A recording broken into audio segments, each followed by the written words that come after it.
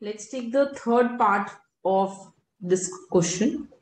The question says that utility function is root x plus y.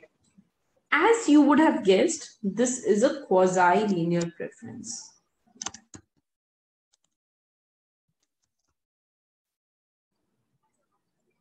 So if you notice, you will see that x is coming non-linearly and y is coming linearly. In order to go ahead and take this question forward, let's say that I assume the utility of this function equal to some level. So let's say I take it at 8. So what will I get? Well, I can go ahead and make different points. So let's say that x is 1. Right. What would be y? Y will have to be 7. Let's say that x is 4. Root 4 is 2. What would be y? Y would be 6. When x is 0, y would be 8. When y is 0, x would be root 8. Root 64.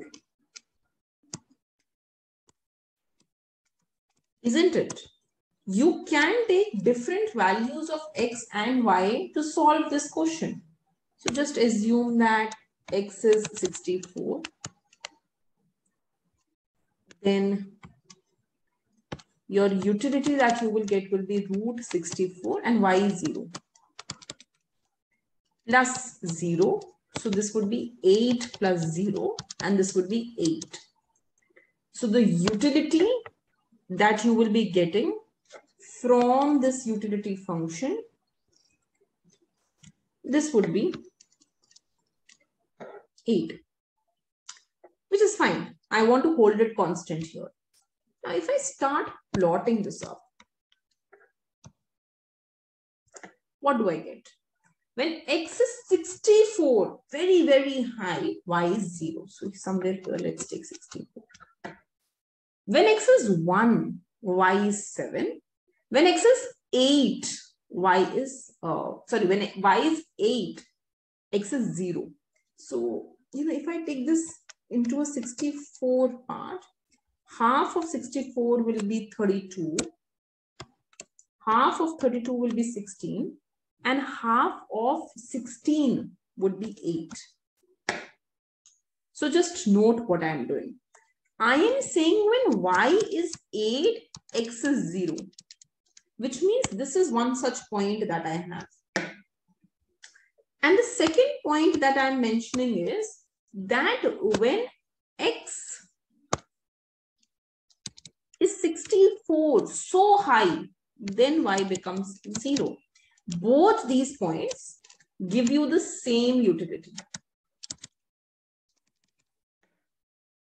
And then there are points in between when x is 1, y was very close to 8, 7. When, x was 4, then y was just 6. So somewhere over here and so on. So, it's declining initially this, it's declining very, very slowly till it goes and touches the x-axis. So very, very slow declines are taking place. It is going to slope downwards, but the decline is very small. So, if I have, let me do it with a very thin line, it's like this. It's declining, declining, declining till it reaches this point. It has a curve, of course. It's curved because it's declining, but this is it. Now, if you ask me, so all curves would be like this, like this. This is your indifference map. like this. Now, if you ask me, what is the slope? Slope is MRS. MRS is MUX by MUY.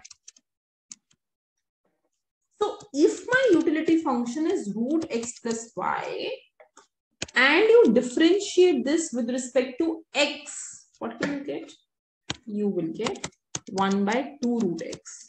And if you differentiate this with respect to y, you will get 1. So this will give you 1 by 2 root x. The question is the same. Is it convex to origin? I told you that it is convex if MRS diminishes.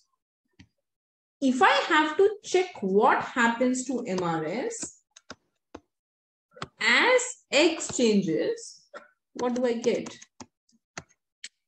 I have to differentiate root x with respect to x. So I will get minus 1 by 2 x to the power minus 3 by 2. So this would be minus 1 by 4 x root x. This is less than 0. So my MRS is in fact diminishing. Let's check the answer now. So this is what I have gone ahead and given you step by step. So just consider that you have your utility set at 8. If your utility is set at 8, you just put 8 is equal to root x plus y.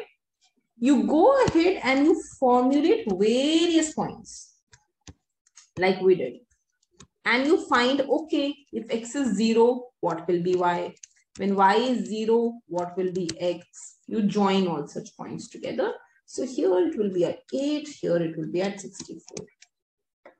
And then, you know, all other curves will be like this. So it will be an indifference map. Now, the next question that arises is what is MRS? So as I told you, MRS is MUX by MUY. And that is your this 1 by 2 root x. We know that as x is increasing, MRS is decreasing. So my ICs are convex to origin. That's this part, part C. I hope that is clear. Okay.